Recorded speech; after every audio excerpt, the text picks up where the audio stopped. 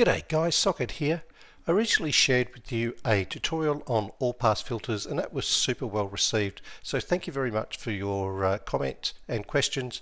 But it was pretty clear that a few of you guys don't have DSPs that support all-pass filters, and there was a range of other questions about things like what is the first, second order all-pass filters, what is the phase slider used for in some of the DSPs. So I thought I'd make a video to cover a lot of those topics, including how to put in some all-pass filters using garden variety EQ filters if your DSP doesn't support all-pass filter functionality. So for all of that and more, I thought we'd make today's tutorial. So strap on in, let's go take a look. So the first topic I'd like to cover with you guys is the difference between a second order all-pass filter and a first order all-pass filter. Now this question was asked by Matt, who's a regular viewer and an all-round nice guy. But the reason I didn't cover this in the tutorials is because in REW it uses a second order all-pass filter, and in most DSPs they use second order. First order all-pass filters are fairly rare, but for completion I'll take you through the difference between the two, and to do that we'll jump into the trusty old Helix DSP. So here in the Helix DSP, if you go to the EQ section and you select all pass filters, there we go. It gives you the option to use either a second order or a first order all-pass filter. So let's say I put in an all-pass filter at 500 and I make it a Q of 5 or something. Then we get the familiar all-pass filter shape that we saw in the tutorials, where the phase sort of splits and we have phase going 180 degrees in that direction and 180 degrees in that direction. Yeah? And we have the ability to move that by changing the frequency or changing the number of frequency bands it affects by changing the Q value, right? But with a first order all-pass filter, the first thing you'll notice is it doesn't have a Q value. It's just a single gradual phase change around the center frequency that you select. So at the moment this is a phase change around 1000. I can once again move that to 500 Hertz, and now the phase change will be around 500 Hertz. But instead of being a phase split one way than the other, the phase gradually changes by about a 90-degree phase shift this way and a 90-degree phase shift that way. Yeah, it's a different form of all-pass filter, but I think the reason that second order filters are used is because they're a lot more flexible. Now, if you're not too sure, if you're in REW or you're in your own DSP and you're not too sure whether the all-pass is a first or second order, and let's jump into REW quickly, and I go into the EQ tool here, right? And I go into my filters and I select all-pass filter and I go, oh, I'm wondering if this all-pass is a first or second order. Well, the difference is pretty easy to work out. If it has a Q value, where you can enter a Q value, it'll be a second order. If it does not, it only has a frequency, then you're using a first order all-pass filter. Yeah, so that is the difference between the two, and I hope that helps.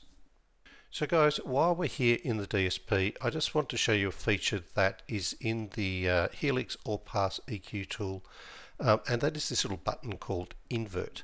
And so what that does is it will flip the shape of the all-pass filter, almost like a mirror image, right?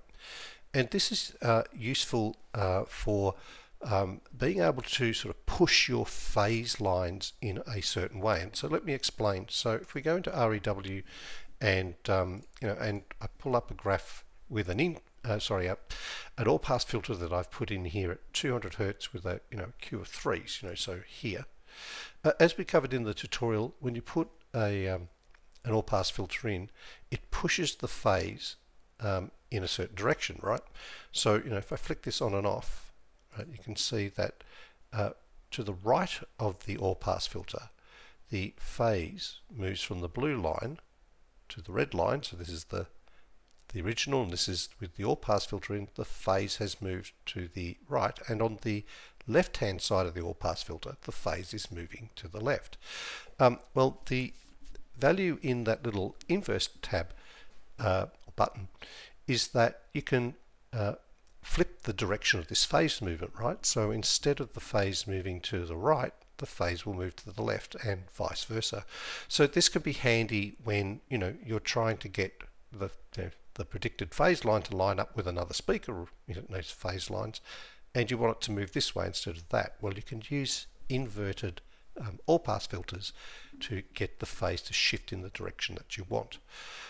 Now, you can't simulate that in REW. REW doesn't have it just has an all-pass filter, like a standard all-pass filter. It doesn't allow you to flip the all-pass filter around, but it's a handy little advanced feature in the Audio Tech Fisher DSPs. I'm not sure if other DSPs has it, Moscone or Audison or whatever, JL. Yeah, not 100% sure, but if you have that little invert button, that's what it is, and that's what it does. So the next feature I'd like to share with you is this phase polarity slider that you find not only in the Audio Tech Fisher DSPs, but in many other DSPs as well. And so this question was raised by Eddie, who's another regular viewer and all-round top guy as well. And so let me show you what this phase polarity slider thing does. If I just move it and drag it across, you'll probably recognize straight away the familiar all-pass filter shape, and that is exactly what the what the slider is. It's basically a all-pass filter that you can drag around. I'm not sure what type of cue it has. I don't think you can change the cue. It looks to me like it's with a cue of 1, something like that, but it allows you to sort of on the fly change the phase and polarity, kind of like this. And so why is that valuable? Well, let's say that we've got a speaker with a phase plot that's like this, and we're on the left mid, and we want to use this to try to get the phase lined up between two speakers, right? So I can kind of drag it like this, and okay, I've got that one kind of lined up. This one's not ideal yet, but yeah, so that's the idea of the phase slider, is that you're able to kind of use well, let's turn this off. Sorry if it's a bit confusing, guys. Here we go, that's better. So let's say I've adjusted my right mid, my left mid, and I've put 213 degrees of phase shift on it, and then I go over to my to my right mid, and then I can use this one to sort of get these two kind of lined up, and I'll add 213 to that one, but of course it won't be, because it'll be a different speaker at a different position or whatever. But that's the idea, is that between using the phase shifter on, for example, the left and right, that you might be able to get your phase lined up. And if you're trying to do this, you can just click these little highlight these little phase buttons over here, and you can muck around with that in the DSP display. Like I said, that's the way it works with the Audio Tech Fisher, but it may not work this way with other DSPs if your DSP has this feature. But just a couple of words about the phase polarity slider. It only works with high frequency drivers and subs, right? So if I click on my tweeters, it works. The mids work. The subwoofers work. That's all fine, but it does not work for low frequency drivers. So if you've got the word low in your speaker description, so front low, right low, you'll notice that it doesn't have this ability. Right, I'll just turn those off for a minute. It doesn't have, the slider doesn't work. I'm not too sure why. I think it's something to do with very low frequencies. There's fewer phase wraps, and tuners probably use polarity flips or other things to line up. But then again, the sub's a low frequency driver, and you have the polarity slider available for that, right? So if I turn on the phase here, you can see I can move that around, and I'm guessing that's because if you're using multiple subs, this phase slider might come in handy. Yeah, so it's a design decision by Audio Tech Fisher to not include that for your mid-bass drivers. It also doesn't work for your rear drivers, right? But for there is a way around it. If you have a look at your I/O settings and you go into your outputs, here are your tweeters, your mids, and your mid bass, right? But if you change the name of your mid bass from, for example, front left low to, I don't know, rear left mid, something like that, and your front right low to rear right mid, and we're just changing the labels on the speaker. Nothing's really changed. So there's my mid. Here's my renamed mid bass, right? So I've got tweeters, my mids, and here are my new renamed mid bass. And so now I've got the slider working, right? Yeah. So that's a little hack to get around that if you really want to use the phased shifter slider on your mid bass speakers. So what's my personal opinion about this phase slider and this tool? Well, as I said in the tutorial, I'm not a big fan of all pass filters. I don't use them very much.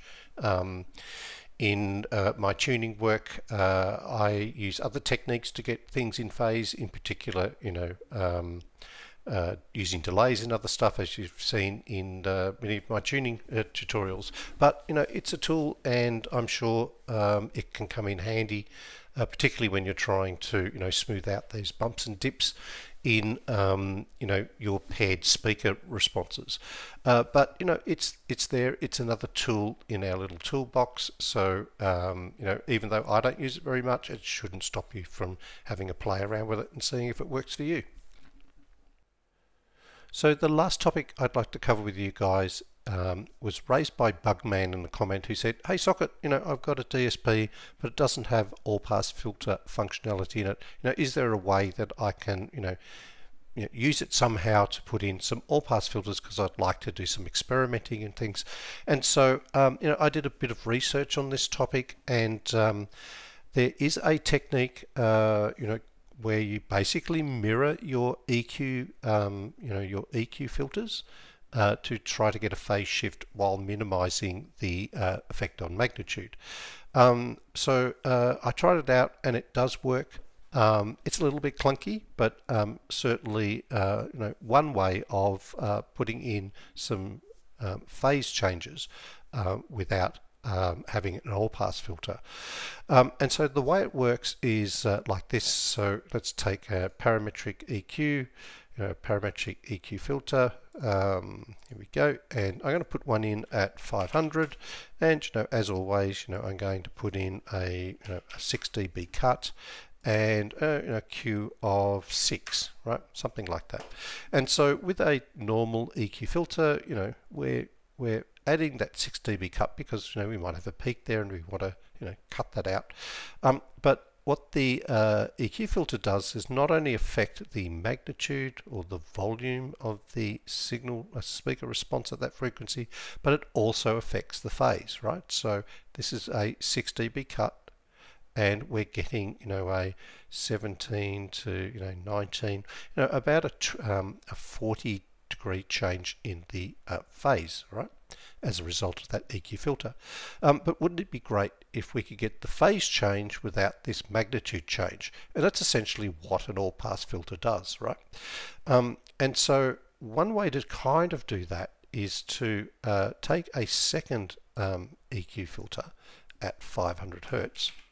And the first one was -6, but this time I'm going to throw in a +6. and you know, and I think the first Q we put on was a 6. So if I put the identical settings, you know, I get, it cancels out, right? The first filter cancels out the second filter, which is not really what we want.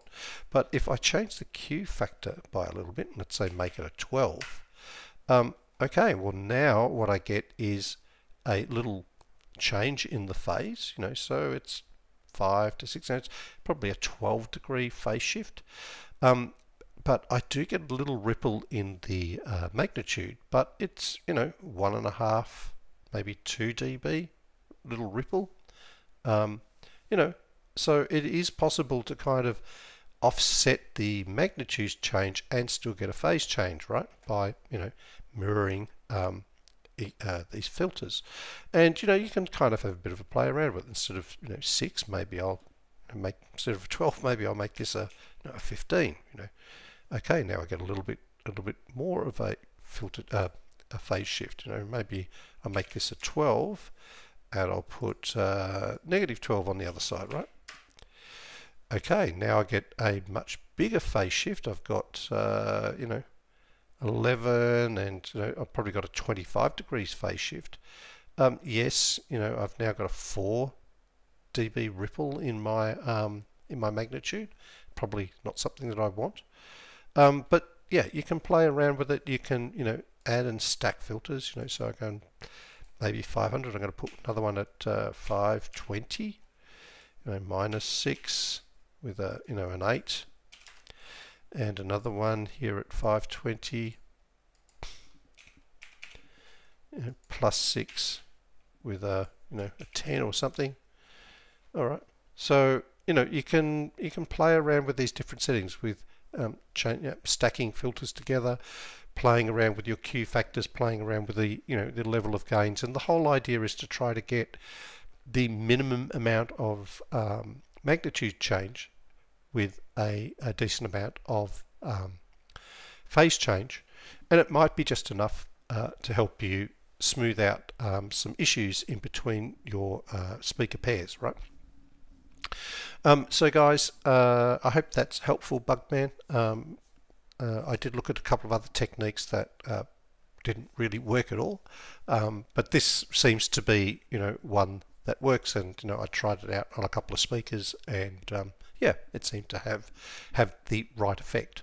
Not super pretty, pretty clunky, but certainly one option. So there you go, guys. This brings us to the end of this pro tip little tutorial. As I said, it's really just a grab bag of things to answer some of the questions that you guys have popped down in the comments. Some of them I think you know, handy. Some of them are things you can just go and have a play with and see whether they work for you. But yeah. Anyway, I thought I'd just share. So guys, once again, if you enjoyed the video, please let me know. If you've got any other questions or comments, whether it's about all-pass filters or anything else to do with car audio tuning, you know, please throw them down below. I'll do my best to get back to them. And as always, I'll catch you in the next episode.